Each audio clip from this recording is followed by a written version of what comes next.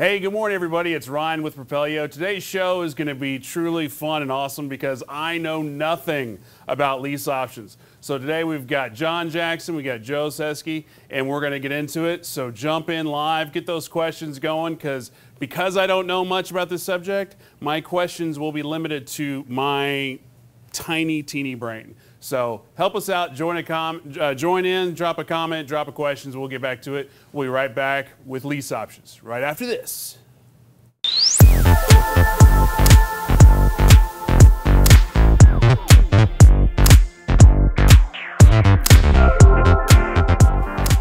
All right, everybody. What's that?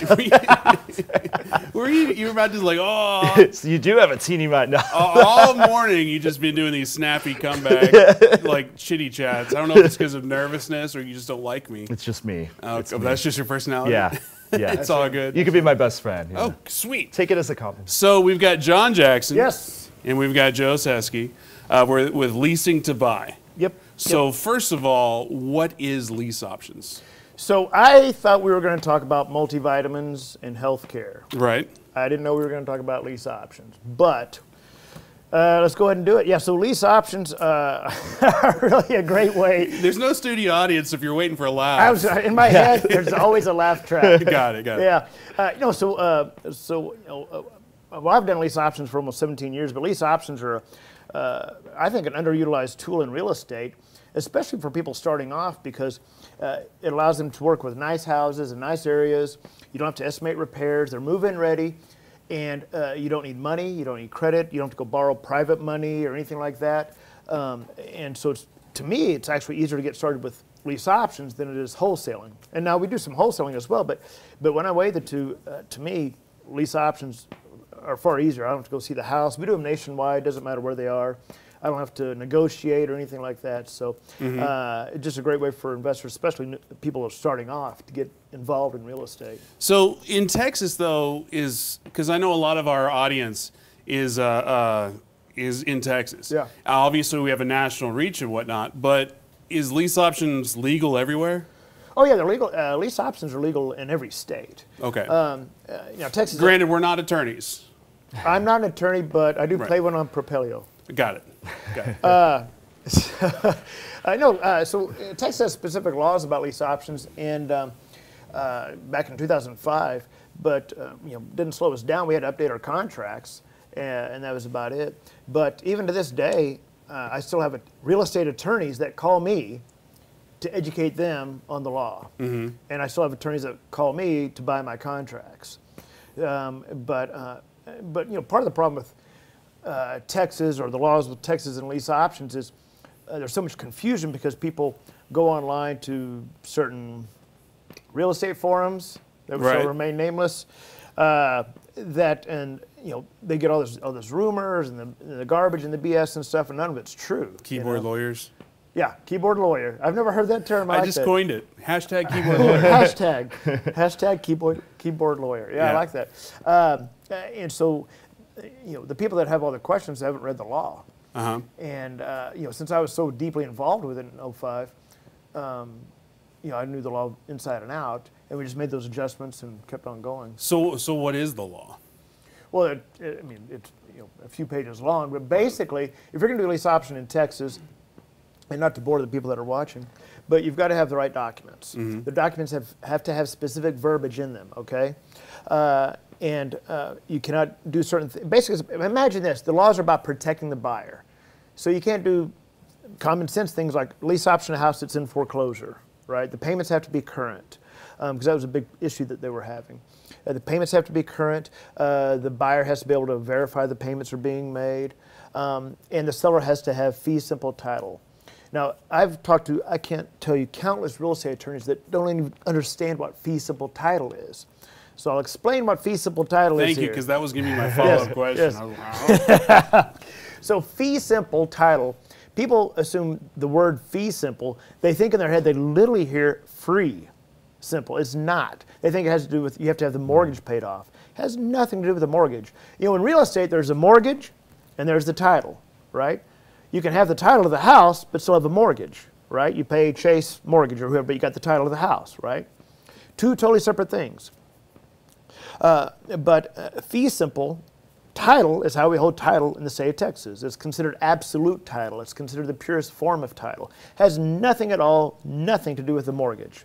So almost all the houses we work with have a mortgage, have an underlying lien on them. Well, you can do that, but the seller has to have fee simple title. And what that means is, with lease options, there's one type called a sandwich lease option, where you stay in the middle between the seller and the buyer. You're kind of subletting the property. In that case, you can't do that in Texas because you, as the investor, don't have fee simple title.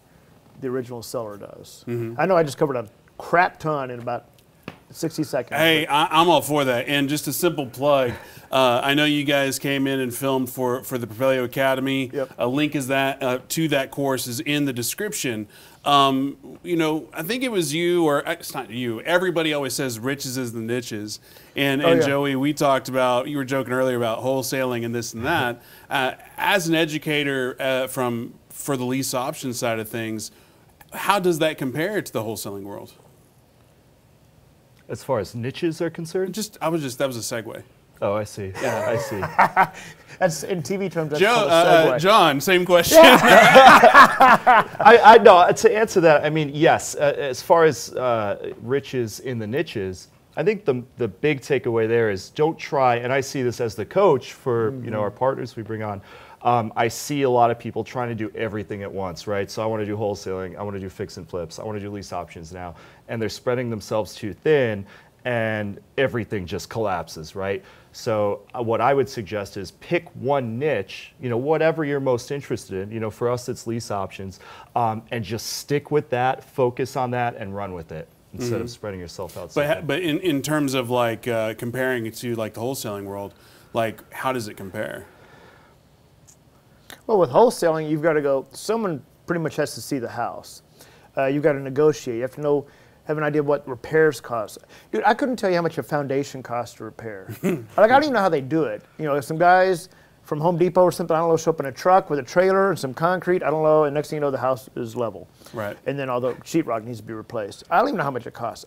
With the lease option, I don't need to know anything on repairs because it's move-in ready. Because we're talking about, in our area, $250,000, $300,000 houses. So and this is a good question. Somebody on YouTube, what is the advantage of lease to own rather than owner financing? So a couple of differences there. With what we do, owner finance and lease options, two totally separate things. So very good question. With owner financing, you need to have the title to the property, whether you took it subject to, whatever the case may be. And if the end buyer defaults, then you foreclose on them, right? With a lease option, the way we do a lease option assignment. We never own the property. We're just flipping the paper, right? And so the end buyer, it just has a lease with a separate option of purchase. If they were to default, then they just get evicted. In Texas, there's a 30-day notice, then they're evicted. But it's two totally separate things. So to answer that question, I'd really have to know, is it properties that person owns that they're looking for an exit strategy, and what is the difference there? If you own a property and you're looking at exit strategies, with the owner finance, you're having to deed the house. You deed the house over, right? And if they default, you foreclose on them, and you're typically getting like 10% down or maybe more. On the lease option, there's no deed transfer. And it's no very risk. short. No risk. It's very short term. So on the lease option, if I'm hearing correct, because again, this is new to me, because the deed stays in place of the original owner, are you basically just brokering the deal? Absolutely not. No, because we're not an agent. But what we're doing is we're simply just like a wholesaler assigns our contract to the end buyer. That's what we're doing, except our end buyer isn't a cash buyer. It's someone that's going to get traditional financing. Right, but it's because they're still leasing it. They're leasing it from the original owner. Yes. And so they're taking payments. And then are you increasing this? Is there a spread on that it? would be Like a how do you sandwich. make? Yeah, that'd be a sandwich. Yeah. So with the lease option assignment that we do, it's a one pop transaction. Okay. We get paid that assignment fee just like a wholesaler gets paid an assignment fee, and that's it. So we don't make a spread on that because that would be a sandwich lease option where we're staying in the middle. Okay, so I've got home, and again, forgive me, everybody. Yeah, this is great that you don't. So There I've is got confusion, yeah. Yeah. If I've got a homeowner, and we'll just call them Alfred, Alfred the homeowner. How about Sam the seller? Sam the seller? Okay. Who's Alfred? I don't know. Sam the seller, they got a house. They want to sell, but no one will buy. Wholesalers want to give them $2, and they want $200,000. Owner finance guys want to give them $150,000, and they want $200,000. You come in, and you're like, look, what we could do is just basically turn this into a lease option, which is you still own the house. You'll get somebody renting it from you, and then I'm assuming the Bill the buyer.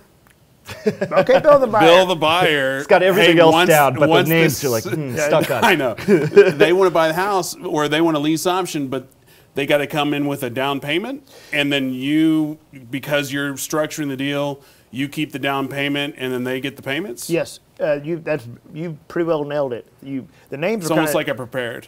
Yeah, the names are kind of jacked, like Alfred. Yeah. That didn't even Okay. fit. But let's assume you're the Sam the seller, all right? Right. Your house has been on the market 60 days. You're trying to look for plan B. But you really don't want to be a landlord. But you're not going to take 70, 80 cents on the dollar, right? But you are getting frustrated. Right. Right. So now I come along and say, we can do a lease purchase on it. A short-term, 12-month lease purchase. You get full price, no commission. All right? And I've got Bob the buyer over here. So you and I have the agreement. Full price, no commission. Right. And you're going to cash flow. So it's going to be great for you. And so I come... But I'm not a landlord because I'm trying to sell it. So now, you're right. So now Bob the buyer, assuming Joe's the buyer, Right. comes along, Bob. says, oh, Bob comes along and says, I love the house. This is great. But I can't get approved. He for can't a get mortgage. approved for a Right. mortgage yet. Maybe he just went to a 1099 job, whatever the case may be. No, I maxed out all my credit cards. Okay, he maxed out all his credit Still cards. haven't recovered from 08, whatever. Yeah. 2020 is the new year. He had a bad trip to Vegas. And so he comes along, pays me my option fee, the down payment, the assignment fee of about 4%, and gets in the property. He's making payments to you every month. You're cash flowing each month. He's taking care of the repairs. He gets a home warranty. Everything's super great. And within 10 to 12 months, he's cashing you out with traditional financing. Because at that point he gets a refi. Well, it's not a refi. It's not a refi, it's just get it's it. acquisition. Yep. But then that original down payment, it would go towards the. Towards the purchase. Okay. Yep. And the advantage that we have that we can offer the seller, as opposed to an owner finance, sure, we could take control of the property. Sorry, I just saw some. I saw that too. Sure, we could take control of the property subject to and then owner finance it out. The seller may not be that desperate yet or want to do that. With us, if the seller can just wait 12 months while we have their payments covered, we can cash them out at full price with no commissions or costs or fees. And that's a huge And service. as far as the hands-on, because already it sounds like, again, if you're not taking title, you're not having to go through the headaches of going through title work, and because you're not the landlord, you're not having to deal with all that. How clean or dirty are your hands in this transaction, other than going in and presenting this type of deal and then finding a Bob to come in and acquire? Yeah, so the way that we structure everything, you just don't have any issues, because the way that we work leasing to buy, and the way that we teach with leasing to buy and with what we do, because working with homeowners that they're not super desperate. In other words, they're not. So in the academy, you'll see one of the things we teach is the levels of desperation. So there's a difference between the level of desperation of a homeowner with a $250,000 house that needs to move in about 60 days, but the house hadn't sold, and he's looking for kind of plan B, versus a homeowner that's saying, hey, take my house subject to, here's the deed. Totally different. So first of all, we're dealing with homeowners that are good people, good jobs, good credit, nice house, beautiful house. Yeah, no repairs. No repairs. And on the buying side, we're dealing with people that have great jobs, good income, have owned one or two or three houses before, but maybe they're relocating and don't want to spend 3 months, driving around, having to fly in all the time, looking at houses. This way they can get into a house quickly. They don't have to worry about all the qualification stuff first, as far as with a lender. Mm-hmm. So it gets them into the house quickly. We've helped a lot of buyers that have been a lot of nurses, doctors, people in the medical field, people in the oil industry. That was a big thing for us. I did a lot of houses for people back when the Barnett Shale was first really popping. A lot of people that would go from, say, one company to the other, doing the same thing, making great job, great credit, but they went from, say, a 1099 job with Chesapeake to a W-2 job with XTO. And so now they need 6 months. And they're like, well, I can't buy a house, so they come to us. Mm-hmm. And I'm sorry to interrupt. The important thing that you touched on is when we put buyers into one of our properties, we're making sure that they do get the financing. Yeah. We're not just putting them in there and say, well, good luck, we have no liability or anything like that. We work with them. If we pull a credit application and we see that we can't work with a buyer and get them financing within 12 months, we won't work with them. Because you hear a lot of these horror stories. Well, I did a rental owner or a lease option before, blew up in my face because nobody told the buyer what to do during that lease period so that they could go out and get a mortgage. So it sounds like you need maybe not a significant back office, but you do need a back office transactional team because again, and I see you shaking your head, but because I know in again, wholesaling world, flipping world, you get the contract, you get it to closing, you take your check and you run away. And as you scale and get bigger, yes, you need to have a back office, you need to have transaction coordination on your team. But it seems like something like this, when you do have things that are maybe 3, 6, 8 months down the line, that it seems like there's a lot more hand-holding. Like the timeline of that relationship is much longer than with a wholesale or with a flip. Okay. So you see where I'm going with that? Yes, you're right. So we'll hold their hand. Well, we hold our hand to the extent that we may check on them, in 6 months or 8 months. We pull credit periodically. Yeah, but we're not like walking them through the step every day. We tell them, well, like today we had a client that had applied, they were approved, good to go. Put down the money, and they just needed credit improvement on a few things. So they said, okay, here's where you go. Go to this link, and they'll get. Right. So when the buyer moves in or prior to the move-in, we tell the buyer, okay, you will need to do X, Y, and Z during the lease period. But then that's it. And then we're pulling credit periodically to make sure that they're making progress. But something like that could be like an email drip or here's a packet. Mm-hmm. Yeah. So you don't even... Yeah, we give them a form that says you're going to need to do this by these dates exactly, follow these steps, and that's it. And we'll check up on you periodically. Well, I take back my last concern of handling. That's a good concern. Yeah. And we get, we've done, I don't know, between us, probably over 800, probably close to 900 lease options transactions, not including what our students have done. But with what we've done, I know for a fact that over 98% of our buyers get financed within 10 to 12 months. Mm-hmm. And as far as the amount of money that you can make on this, what's an average? And I know it depends on the location, but what do you think an average? It depends on the location. Right. It's on average, because we have students across the U.S., but on average, you can figure, we really don't do anything for less than $8,500 normally. Right. But on average, it's about $10,000 to $12,000 on average. I mean, that's an above average assignment fee. That's about average for us, 10 to 12. Right. That's really good. When I was in Pennsylvania, I would do maybe like 8,000 or 9,000. You could choose your price range. I mean, we could bring in $1 million homes all day long and charge, 400,000, whatever. But it's up to you. You could do homes that are 60,000. Those existed where I'm from, Pennsylvania. But I avoided those because I wanted to work with nice houses, in nice areas. And at the end of the day, you can charge whatever option fee you like. So what about marketing? How are you finding these buyers? Is it a case of just jumping on MLS and then seeing what's 30-day plus and going in and be like, hey, clearly you want too much. Nobody's going to buy it, but I have a solution that might help you out? Yeah, so for the sellers, you said for the buyers. For the sellers, that's what I meant. Yeah, marketing for the sellers and marketing for the buyers. So marketing for the sellers, there's multiple ways that we teach to market. And this is on our courses or the concept. Yeah. And because on the academy we talked about 18 or 15 different ways to market to sellers, and almost all were free. But Joe's really good at the tech stuff and use Propelio and this and that to find Propelio. I can't say the name. Anyway, whereas I'm really good at direct mail as far as knowing how to, because direct mail is an art, and that's direct mail is one of the more expensive ways to market. But what we'll do, to answer your question, is for me for direct mail, we'll pull houses that are in a specific area, county, zip codes, whatever, that are listed on the market for over 60 days. And we have a very specific mail piece that we send to them. So I may send, so to give you an example of my typical direct mail campaign is every other week, 60 days on the market, we're repulling that list, and each mailing, I'm sending about 700 to 800 pieces, okay? And so that's, for the mail piece we use, it's very specific. It's not some ugly yellow letter, right? Which we talk about in the academy about direct mail, how to do it.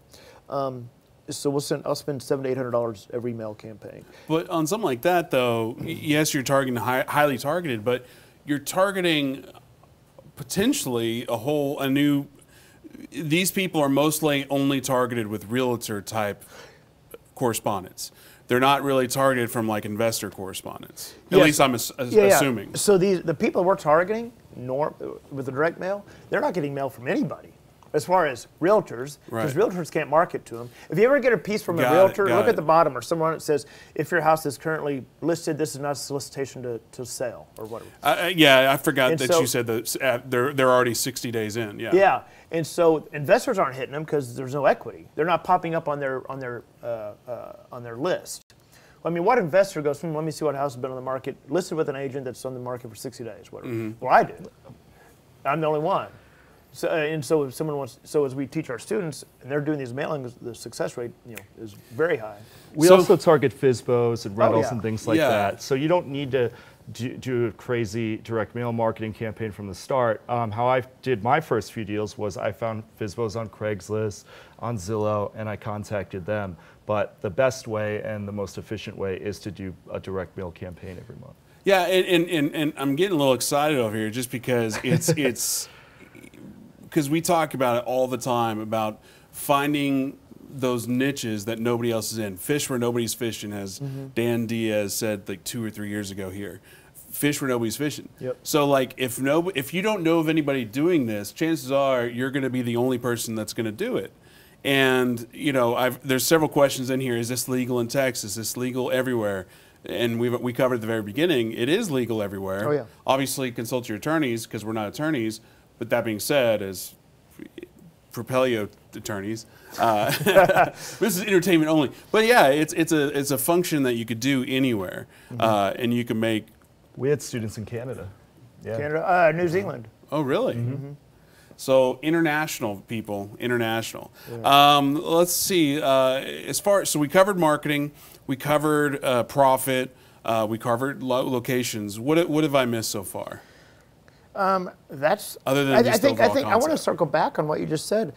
That I think is very key here. That I want people to understand is the competition and lack thereof. Yeah. So when people start off in real estate, so many times they start off with wholesaling, or they want to do fix and flip or wholesaling. What can I start with? No money or not much. Yeah. And that's lease options, but nobody's really doing them, especially not to scale like we do. Doing them right. Or doing them properly, yeah. Yeah, because we'll get students that come to us and that went through somebody else for some training, and they come to us, and we have to unthink them. Right. And like, okay, forget all that. Forget what you just learned because it's totally wrong. And so it's it's very rare to have someone doing lease options and doing them properly. And we help people across the U.S. Well, one thing I do want to point out is just because it sounds simple or is simple doesn't mean that it's impossible. That didn't make sense. I don't know. Well, I will say the concept I was trying to make is it sounds so simple. Yeah. And it's like, because I think a lot of times people are like, oh, if it's that simple, why isn't everybody doing it? So therefore, I'm not even going to try it. That's the point. You need the right documents. You need to know, can you work with the buyers? If so, how long will they need for, before they could get financing? You need to know what properties to target, what sellers, what are the criteria. But at the end of the day, we're just finding sellers that want to sell a house, and we're finding buyers who are having a little trouble currently qualifying for a mortgage, hooking them up, and everybody wins because the seller's getting what they want, full asking price, no commission. The buyer's getting a house that they otherwise couldn't own, and they're paying full market price because they want to own a house. We're not ripping people off, but the buyers are willing to pay, full price because they just want to own a house. You know, so everybody's happy, and that's the nice thing about what we do versus wholesaling is we don't have to make an offer. We're not offering you 50 cents on the dollar. We're on the same team here. We're trying to get you full market price and the most we possibly can on the seller side. And then on the buyer side, you're going to own a house, but we're not ripping you off, because when they go for financing, the bank's going to order their own appraisal. But everybody wins, and we make a small profit for doing so. So we touched on the buyers a little bit. I'm going to take a quick break, but when we come back from the break, I do want to get into the process of qualifying your buyers, whatnot. So again, talking about lease options, we got Joe, we got John, and check out their course on the Academy, propelio.com/academy. I'll talk about lease options. Trey's going to take us to a break, and when we come back, we're going to talk about the buyer side and then jump into some of the questions. So if you have questions, pop them in now, because we're going to wrap up quick, because these guys got another appointment coming up soon. All right. Propelio.com. What does Propelio offer?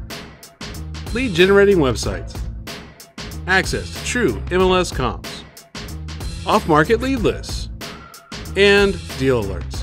Get them all today at Propelio.com. This is Steve.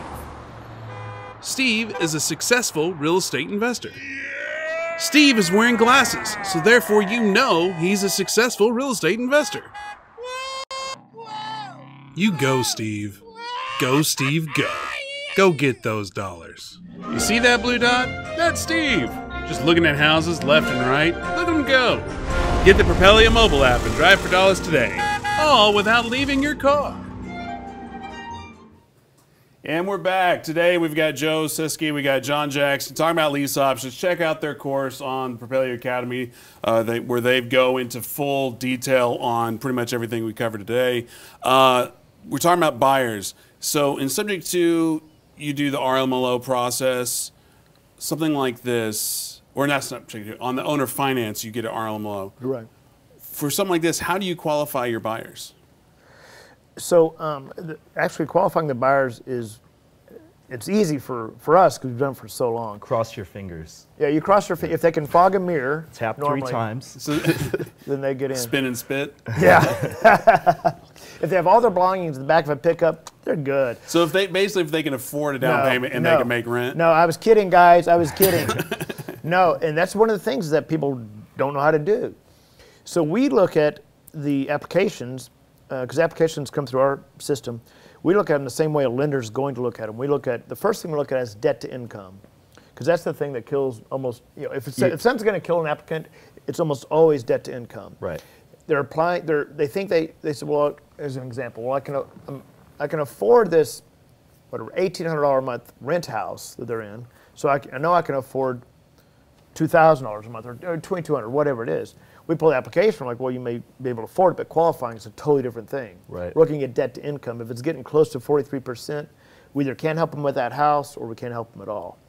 We look at the tri-merge report, all three scores, not just scores, but the actual reports, to see what's on there. Are there current delinquencies? How long ago was the last late payment on something? Or what's going on that's preventing them from getting financed? And so we'll see things all across the board. But normally, at the end of the day, we're looking at debt to income, and we're looking to see, can you get qualified within 10 to 12 months? Mm-hmm. And that requires us looking at all three. Yeah. We look at the scores. Mm-hmm. We look at their credit history. 2 things, income and credit. Obviously, if they can afford it, and then you could go on any rabbit hole you like. Well, I have the income, but I don't report it, right, on my taxes, or I change jobs, or credit-wise, maybe they don't have bad credit, maybe they just don't have credit. And that's a problem, so you just have to establish credit. So one of the things that I do as a coach, as a mentor for our students, is we dive deep into that. There's a reason loan officers are certified and have to go through that training, because it is, you do have to know what you're looking for, but there's general things you pick up on, and you'll know, okay, I can either work with these people within 12 months or not, and go from there. But that's one thing that takes a little bit of time and experience to build up, for sure. Mm-hmm. And as far as marketing to find them, though, like, how do you find, because I know Mitch Stevens down in San Antonio, he has this huge book of business for buyers for owner finance product deals, because he does his bandit signs, and anytime anyone is interested on any level, he puts them in his system and mass texts them for a future project. Do y'all do that similar, where if you get somebody, they're in your little book of business and you send it out next time you get something? Yeah, so well, you do a lot of the marketing for our students as well. So I'll let you. The owner finance buyers are going to be very similar as far as marketing to the lease purchase buyers, because they're both in the same boat. The lease purchase buyers want to own. They might be a little bit better as far as being able to get financing soon, whereas the owner finance buyers, well, you know, they'll never maybe be, they need that owner finance. But as far as locating the buyers, it's pretty simple. We do a lot of, I have to sit up here. We do a lot of, we do ads on Zillow, Craigslist, our own site, leasingtobuy.com. We also do some, we have some capture sites online that we pair with a lot of SEO stuff. So we do build up a buyer's list and put them on an email list, as well as we'll stick a sign in the yard, we'll run ads online, just the regular sites, and that usually does it. Facebook Marketplace is becoming popular now. Right. So, because I know you got to get out of here, and I want to make sure we get as many questions, because we got a ton populating in. What are some high level things that were like, oh, we probably should have talked about that, or I should have asked? You need to have the right documents.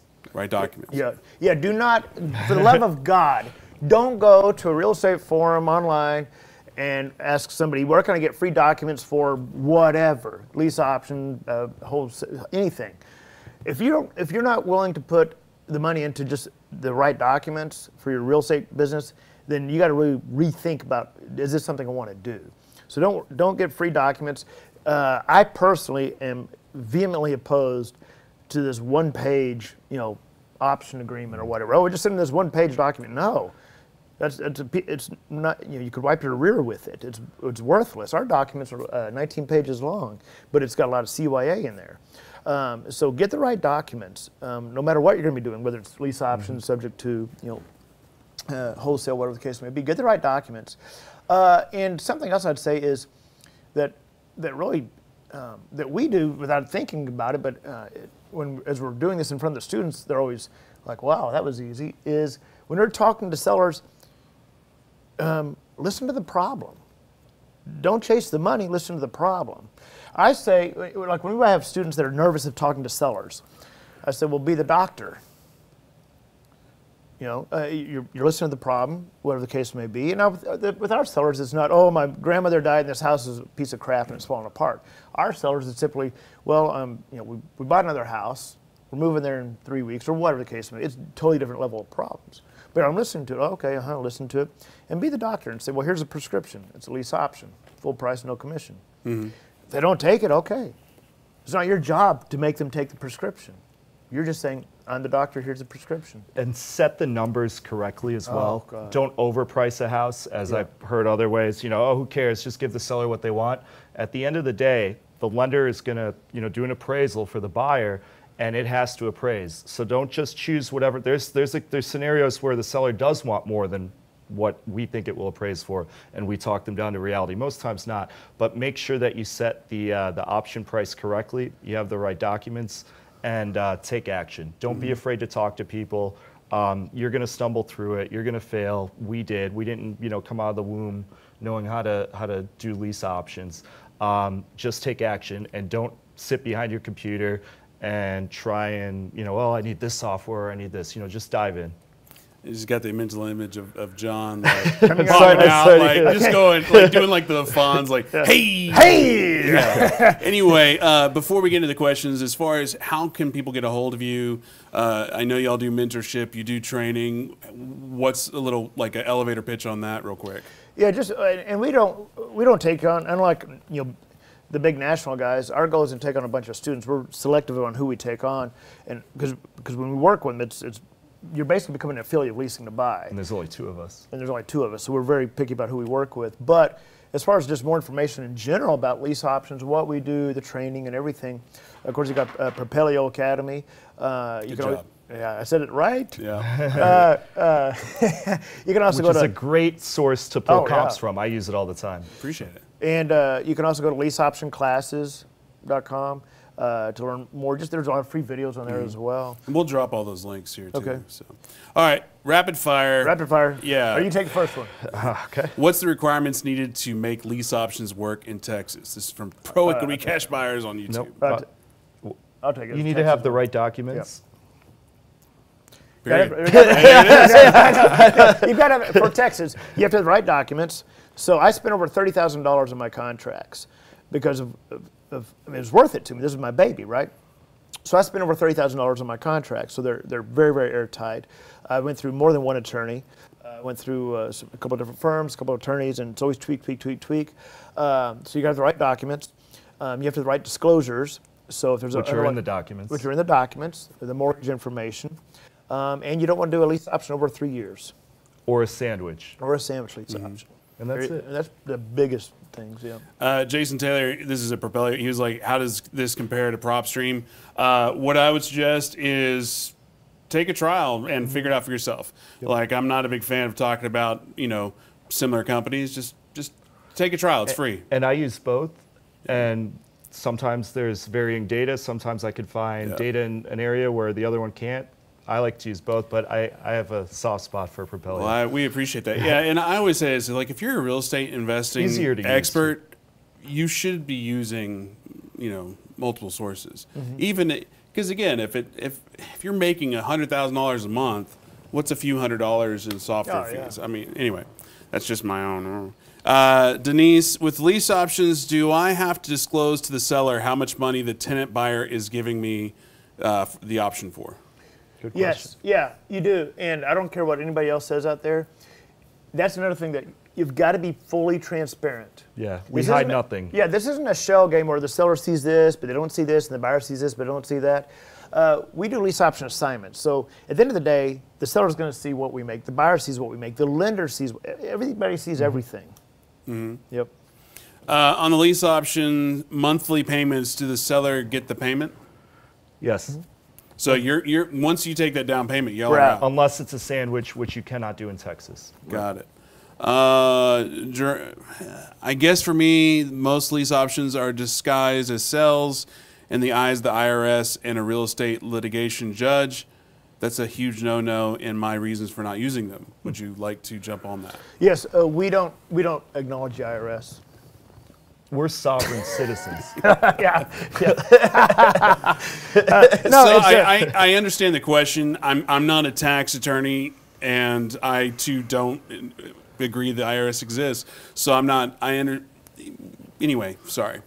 Yeah, so I'm not an IRS expert. Yeah. And when someone throws up a comment or a question like that, it comes down to, well, what issue have you had so far with lease options? Right. And with the IRS and the judge. Yeah. And the truth is they haven't. They're just trying to think of, well, what if? And at the end of the day, I don't do this because I could go to prison. Yeah, it's like if you're paying your taxes, they don't care. Right. And you do have to pay taxes on your profit, Yeah. but they are legal. I mean, we've been doing them for 10 years. 10 years. I've been I'm sorry. Almost 17. He's in 10 years, As a realtor, can I do lease options for the clients? Yes. Yes. Oh. Yep. That seems like that's a huge book of business. If I was right an there. agent, if I was an agent, which I'm not, if I was an agent, I would say, all right, Mr. Seller, here's some options. Because that's the thing is that when we talk to sellers, they love us because we're saying, keep the listing or keep it for sale by owner while we're marketing the lease option. Like, wait a minute, I can do that? Yeah. Because the owner wants options. He doesn't want his hands tied with a contract. Says, oh, I can't do anything with my biggest asset that I own. I can't do anything with it for 6 months because I signed a contract. And if you're an agent, how many times do you get a buyer that can't currently qualify for financing? I don't know, but I would assume it happens quite often where either financing falls through or, hey, I want to buy a house. I didn't go for my approval yet, and then they can't. Well, maybe a lease purchase we can do for you. So, and this is So going to be buyers and sellers. a Ryan question, and I think I know the answer, but I like to play dumb. You do well. Thank you. So, Bill the buyer, Sam the seller has a house for $500,000. They sell their house, lease option. and they get you get a $20,000 down payment-esque lease option, and then maybe I should have used. I'm just pulling numbers out of the air. But then they're paying $5,000 a month in rental fees, and then a year later they're like, okay, I want to buy.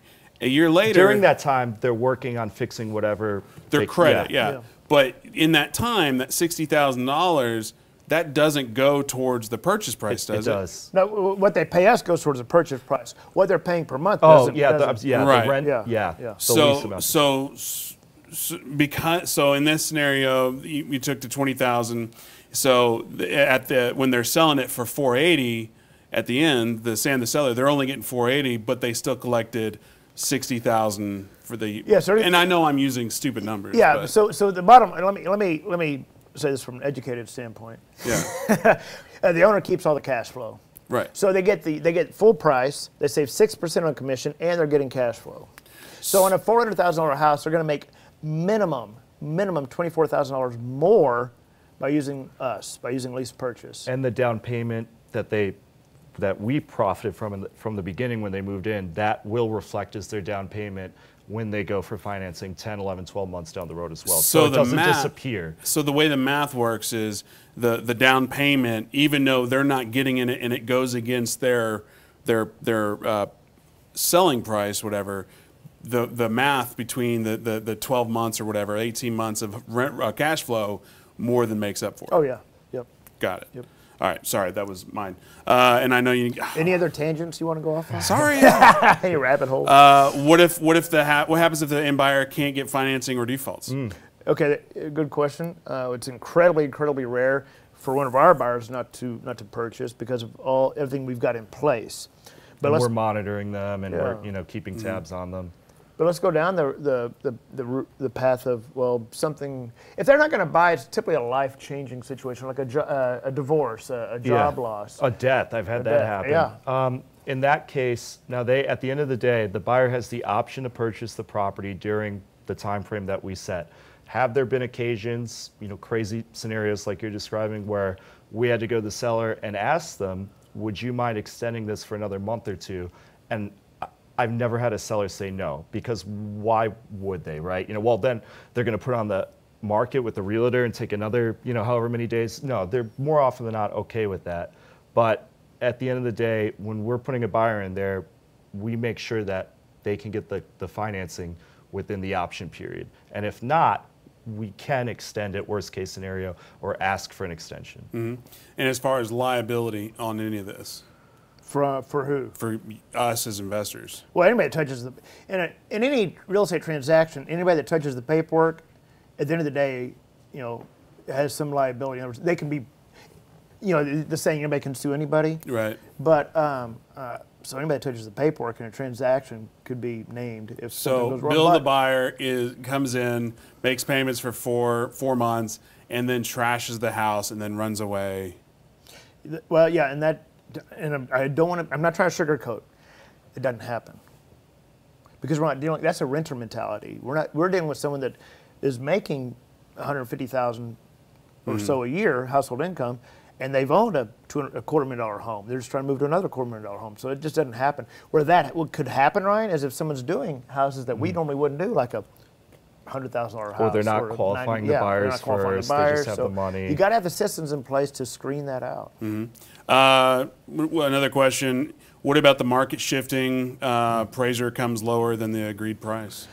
Yeah, so, and I don't know if you had any issues in Pennsylvania with houses not appraising. So here in the Dallas-Fort Worth area, out of 600 plus houses that we've lease optioned, I think we've only had about 5 or 6 where the appraisal didn't quite hit the number we set, because when we set that number, it's pretty darn, it's right on. Mm-hmm. But in those cases, at the end of the day, if we were trying to get 250 and it came in at 246, whatever. Okay, well now the seller can just reduce the price. He can either not sell it or reduce the price by the $4,000 or whatever. Or the buyer could come up with the difference theoretically. Yeah. So it's not an absolute end of the world. But what's the seller's alternative? What are they going to put on the market now? Pay a realtor commission, and what are the odds they're going to pay full appraisal? You know what I mean? Mm-hmm. So we're usually the best deal in town. And you know, and talk about the market shift. The market has been shifting for over a year, but as that market pulls back, lease options become more and more valuable because now as the market pulls back, the seller's having to drop the price, whereas with us, they really don't have to. You could, yeah, we do lease options in an up market, a down market. Now we do better in a down market. Yeah. But we do, you know, just as well. We'll increase our marketing, whatever, in an up market as well. On the flip side of things, if I'm a seller, and this is going to be one of the last questions, I promise, because I know you're like, say you sell that house for $200,000, all of a sudden next door something crazy is getting built in, and all of a sudden your property is worth $600,000. The option's the option. So what that means is just like in the stock market. Got it. You see, my background is the stock market and trading options. Well, if I buy an option on whatever Walmart at X amount of price, you know, to buy it, I don't know what's trading, but it's called $50, okay? And then before that option expires, now it's trading at 100. Well, great. I mean, well, let me back up. If I'm going to, so you're asking about for the seller, right? Yeah. Okay, for the seller. Okay, so I was going for the buyer. Let me back up. So if the seller, if I have a stock and I'm selling the option to buy it at $50, but before that option expires, now the stock's at $80. Well, okay, the buyer wins. Okay, but that's, I've never had anything that insane. You know. On the flip side, though, and that's why we do 12-month lease purchases. Yeah, we do very short term. Yeah. It's very and maybe short this term. isn't insane, but this is just how my brain works. You, as the facilitator of this, and you notice that, oh, by the way, Bill, the buyer, just got a windfall appreciation on a property. Could you step in and be like, hey, I'd like to buy that option from you? Yeah. Yeah, you could buy the option. Anyway. Anything you want to ask about? What if a UFO landed? I know, I'm sorry. I was just like, ooh, make money. So real quick, again, this will be the last question because it kind of segues into kind of helping you guys out. Documentation.